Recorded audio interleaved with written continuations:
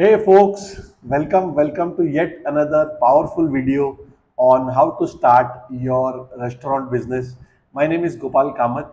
I am a restaurateur and the founder of Get Your Restaurant, where we teach you how to start and succeed in the food business, create a profitable and sustainable food business for yourself so that you can create a better standard of living and live a great life and enjoy one of the best businesses on planet Earth.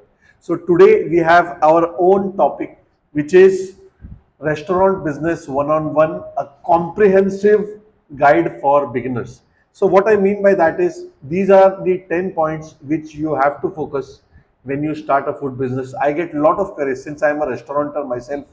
As I told you, I get a lot of queries where people tell me that they want to start a chain of restaurants, or they want to start 4 restaurants, 5 restaurants, or they want it big because they are seeing all the big chains of restaurants doing crores of rupees in sales.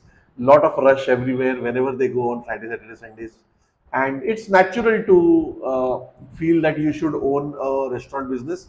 And it looks very simple, although it is not that simple, but I would say that it is not that complicated also to start a food business. So before I start on this beautiful video where I intend to share with you 20 years of my experience of running my own restaurants as well as setting up restaurants for my clients all over the country.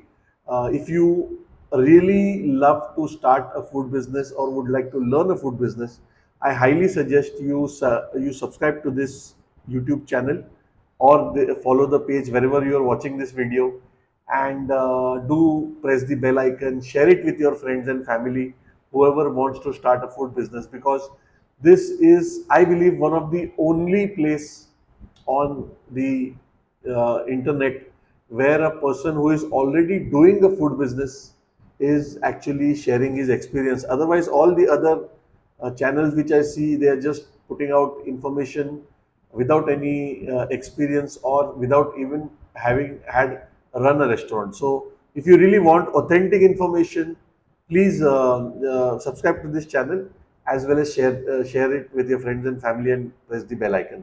So now let's start with today's topic, which is restaurant business one-on-one, a comprehensive guide for beginners. Now the first topic which I want to really talk about is, in just a moment, really want to talk about is what who is going to run the show, who is going to. So the first topic of discussion is who is going to run the show. What I mean by that is, when a owner or a person who wants to open a food business, wants to start a food business, sometimes they are doing their own job, they are doing their own business, and they are little clueless. They say that we'll put the money, we'll put the investment, but somebody else will run the show. So if you ask me, I strongly suggest, if this is your first restaurant and if you plan to be successful at it, which of course is the ultimate intention, then I would suggest that you roll up your sleeves and you enter into this business, at least for initial 6 months to 1 year, till you know all the tricks of the trade. What I say, it is not advisable to put all the operational duties on somebody else initially. Once you have started a business, once you are successful at it, like how I have done, then you can keep the managers, you can keep the checks, you can keep the systems, and you can keep the checklist and all, and you can follow it up. But initially, at least for 6 months to 1 year, till you know the trick of the trade, till you know how things go, how the profit is done, where, how to reduce the wastage, how to avoid pilferages and thefts and everything, I strongly suggest you run the show yourself. Now, second point is, what's your concept, location, and target clientele? Now, these are the three most important topics or most important pillars of a successful food business, any kind of food business it might be. Now, what is your concept? Are you going to open a home kitchen? Is it going to be a cloud kitchen? Is it going to be a small restaurant? Is it going to be a big restaurant with AC, non-AC? Is it going to be a lounge is with bar? Is it going to be a normal bar? Is it going to be a roadside tela? Is it going to be a catering business? Is it going to be a highway dhaba? There are so many concepts, and I believe that you have to first choose your concept and the location and which target clientele are you going to choose. So now let's say you want to go after, for example, you want to go after college people. So you can open a restaurant which is nearby a college or a university, or where there are a lot of youngsters moving around, and your concept should be matching that particular concept with that particular location. So if you are having a youngster kind of a target clientele, then between the teens, between around 20, 15, 18, 20 to 30, 35, you can open a cafe, and it can be a hybrid cafe where you can give them lot of, it could be a mix of all the things like pizza, pasta, burger, sandwiches, momos, shawarmas, along with tea, coffee, or milkshakes, mojitos, and all. So you have to choose your concept, your location, as well as your target clientele. As far as location is concerned, I've seen many people choosing a location based on the rent of the property. This is a very big mistake, because if your rent is low but the location doesn't have that kind of potential, you are not going to make a business, and it might not work. So you have to choose the right concept, the perfect location, and the right target clientele which will match your concept as well as your location. That is the second point. The third point is, what and where is your budget. What I mean by that is, where are you going to raise the funds from? If it is a home kitchen, I don't think you require that kind of money. You might open a food business from home within a couple of thousand rupees. But if it is anything above and beyond the home kitchen, if it is a cloud kitchen, if it is a restaurant, you need at least couple of lakh rupees, 2-3 lakhs, up till, depending on how deep you want to go and you want to start that particular business. Now, what is your budget and where is it going to come from? What I mean by that is, you cannot just announce that I'm going to open a restaurant and then start looking for money. You have to get the money, even if it is, please don't take it as a financial advice, but if it is you have a certain margin amount and you have to take a loan, that is also fine, doesn't matter. But you have to make a provision first before you go out there and you start your own food business. Yeah. So that is the third point. Fourth is your property agreement and licensing. This is very important. Your property means what is the place, what is the commercial place which you are going to choose. Where is it? The location, as we spoke about. Second is agreement. I strongly suggest you do, and please don't take it as a financial advice, but do at least a 4 to 5 years agreement, because it takes around 6 months to 1 year for your food business to come into profit. It might be a little early, 3 months to 6 months, but once your business starts making a profit, and if you have done just a 11-month agreement, then you lose the power, because your landlord has the power. He might decide to double your rent, and he might decide to even throw you out. So your all your trouble, whatever you have taken, the mehnat which you have done, will not be of profit to you. At least 5 to 8 years of, see, because this, you should be in for a long run, with a lock-in period of at least 2 to 3 years should be advisable, as far as opening a restaurant is concerned and choosing your property is concerned. And then again, licensing is another factor. I have done a deep video on licensing on my channel. You can find it on my channel and just go through it. Yeah, great. Now, fifth is your team. Where are you going to recruit your team, and how are you going to retain it? Recruiting usually happens through, nowadays, through social media, where you go on Facebook, you join all the different restaurant job portals and groups, post your vacancy there, and you start getting people. You make them do the work. If he is a manager, you ask him how you are going to manage the show. If he's a waiter, you can tell him how are you going to serve, and take some references, talk to some people whom they have worked with earlier, to find out their character and find out whether they are really honest or no. And if you are hiring any cooks or chefs, you can just take a food trial, let them make all the things which they know, just taste it, and if you like it, and if you like the person, you can always hire them. And retaining is very important. Recruiting always happens. You get a lot of people who want to join you, but retaining is when you really take good care of them. I have recorded a detailed video on how you can take care of your staff and how you can retain your staff. Kindly find that on my channel and go through it, because that is also very important. As far as recruiting is concerned, you can go through online portals, you can go through job portals.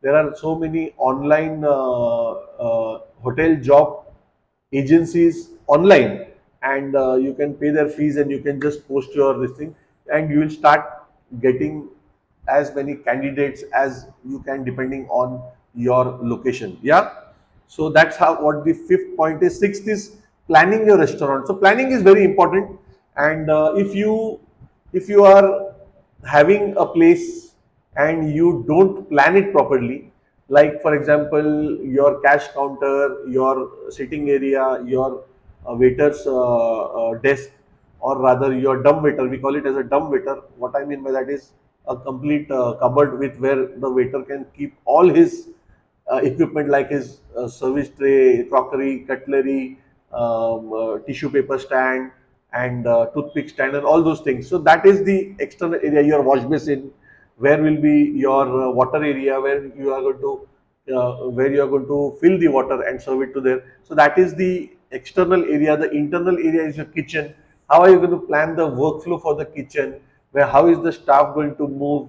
Where would be the pre-preparation of the food? Where would be the actual preparation of the food? And where will it be plated? So all these things have to be planned properly, and that is your sixth point, where you properly plan your kitchen. Seventh is your branding and interiors. Your restaurant name, what it stands for, your logo, your color theme, and you can take forward that same color theme in your decor and your interiors, where it should not be that your logo is different, your name is different, your outside board color is different, and inside you go something else is there. So you have to keep that continuity, and please try to use a lot of food colors in that. What I mean by food colors is, you can go and check on Google. There are specific colors which are favorable for food, like yellow and all those things. So you can just find out which are the type color chart, or like type color chart on Google, and you will find it. And that is where you can get the branding done. I suggest, if you have a good branding agency who has done a good job with other restaurants, you can hire them to create your logo as well as your color theme, and give a little bit inputs in your interiors also. So that is the seventh point. The eighth point is your menu offerings and pricing. How are you designing your menu? Of course, I have done a detailed video for you on the menu. You can find out on my channel, and how you design your menu. What can be your entry point? What can be your attraction menu item? What can be your cash cow menu item? And what can be your profitable menu item? So all these things are covered in the menu video, which you can always go ahead. And pricing. The pricing also has to be intelligently priced. You cannot price too high or you cannot price too low. The reason is, wherever your restaurant is, nearby all the other restaurants, the customers are going to all the other restaurants, so they can compare all the restaurants. So please don't try to underprice your product also, because if you underprice your product, let's say you talk about pav bhaji, and so everybody is charging 150 rupees pav bhaji, and you will think, okay, I will charge 99 rupees and I will make a lot of money. That is not possible. First of all, if you charge 99 rupees, you'll start making loss immediately, and you'll only make profit if you have a right volume of business, and it is going to take time. So ideally, I would start, if everybody is charging 150, you give a good quality, good material, use purest of the material like Amul butter and everything, and start charging 160 or 170, so that the customer can come in, at least if not more, start with 150. Don't underprice your products, because that is going to really that is actually a natural way of thinking, that I will underprice and sab log mere paas aayenge. It's not like that. It doesn't happen like that. And biggest mistake which people do is underprice their menus, thinking that everybody will come and you will be a millionaire. It doesn't happen like that. So please keep an eye on the menu offerings as well as the pricing. Now the ninth point is your promotions. Promotion is very important. Gone are the days when there are a lot of restaurants and people used to know by name. Nowadays, if you are in front of the people, only then the people will come and have food at your place, because there are so many restaurants in the marketplace, different categories, different price points, different offerings, different menus, different target clienteles. So you have a very important point of standing out of the competition by coming in front of your customers again and again. Use Instagram, use Facebook, create reels, engage bloggers, get videos done from them, use the same videos and create Instagram and Facebook reel ads, and start showing up in front of your target clientele so that they remember you whenever they open their phone and they go ahead and they start their they go ahead and they visit your food business. Yeah, ninth. And the 10th is profitability. Your focus from day one of opening a restaurant business should be making profits.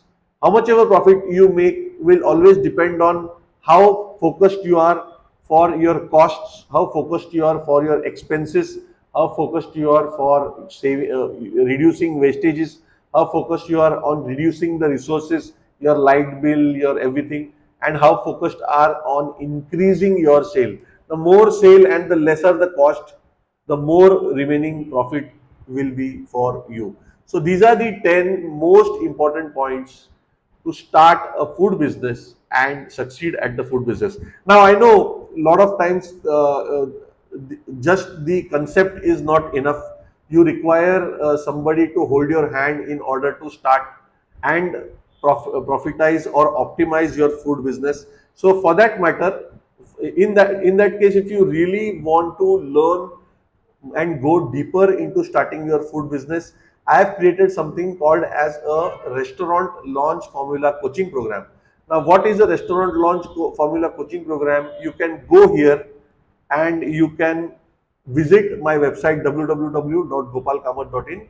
Now, restaurant launch formula coaching program, which is RLF coaching program, is a step-by-step video guide on how to start and succeed in the food business. Everything and anything which is required for you to start any kind of food business is covered in the coaching program. But not only that, I have recorded the videos, putting my all 20 years of experience, but along with that, which you have lifetime access to this video course, along with that, I am going to come live each week on Tuesday at 6 o'clock on a Zoom call and face to face solve all your questions and to help you out to clear all the blocks which you have and to help you to start your food business. So if you are really serious about starting a food business, go to this www.gopalkamath.in. It's a paid community, it's a paid coaching program, it's not free like YouTube, but this is for people who are serious about learning and starting their own food business, or this is for people who are existingly owning their food business and they want to optimize it, they want to scale it, they want to increase their profit, increase their profitability, their sales, as well as the other parameters. So I hope you like the video. Please share it, subscribe to this channel again. Go to www.gopalkamath.in if you want to learn more deeper into starting your food business. By the way, the link is also given in the description section.